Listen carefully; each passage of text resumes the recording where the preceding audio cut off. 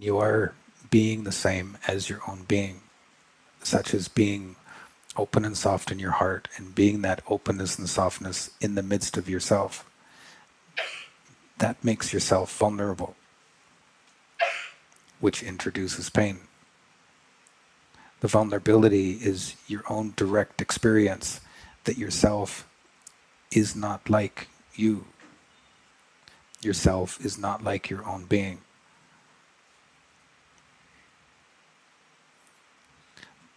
The forms of your being and the levels of your being are all forms and levels accurate to you, perfect and complete.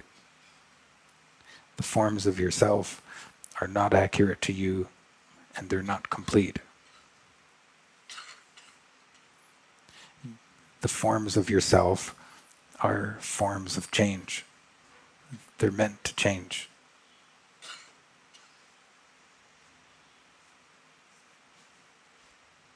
When you're being the same as your own being,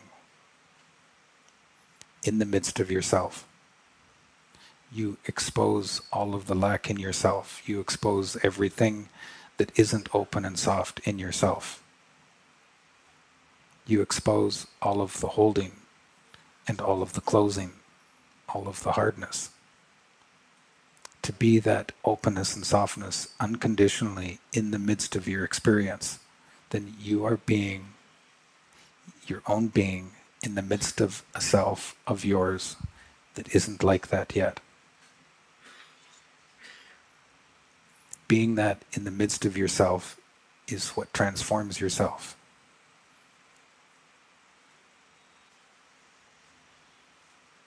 Sometimes I have like when I run into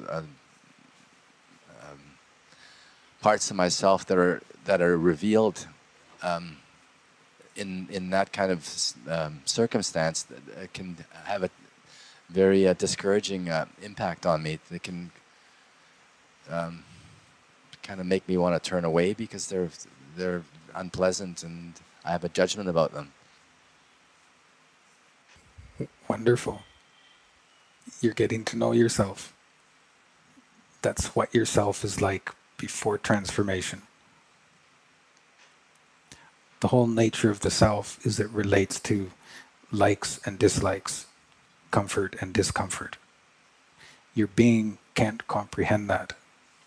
It simply doesn't relate that way.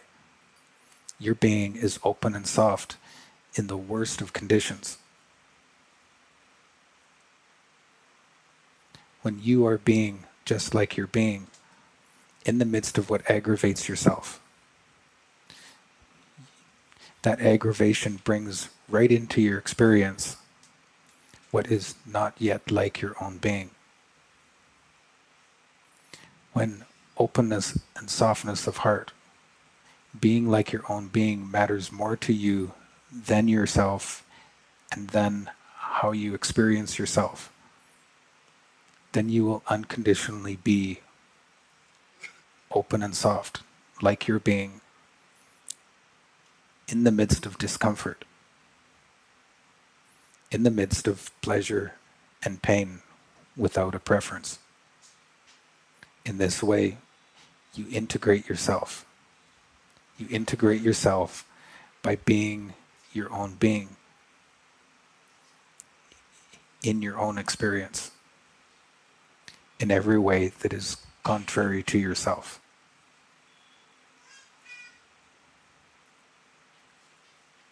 That contrariness opens and softens when you, awareness, are opening and softening in the midst of it.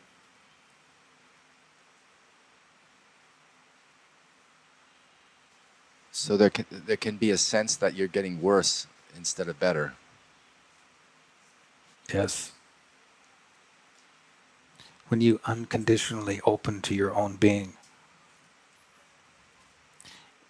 and you begin to have some access to its beautiful depths,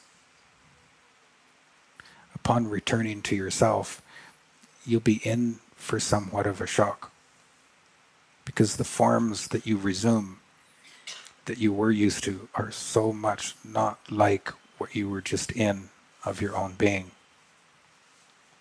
In experiencing those forms being so much more closed and harder, the difficulty of experience and being that open in the midst of it can be really painful.